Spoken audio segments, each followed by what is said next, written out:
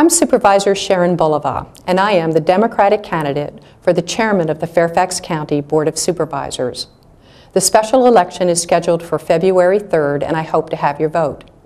Our quality of life in Fairfax County is second to none, and I'm committed to keeping it that way.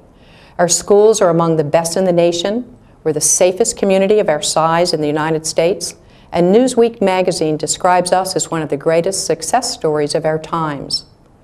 We're facing some difficult challenges as we tackle the economic crisis affecting Fairfax and other local governments across the nation. But I promise you, we will address them with fiscal responsibility and with sensitivity. I look forward to working with you and for you, and respectfully ask for your vote on February 3rd. Thanks so much.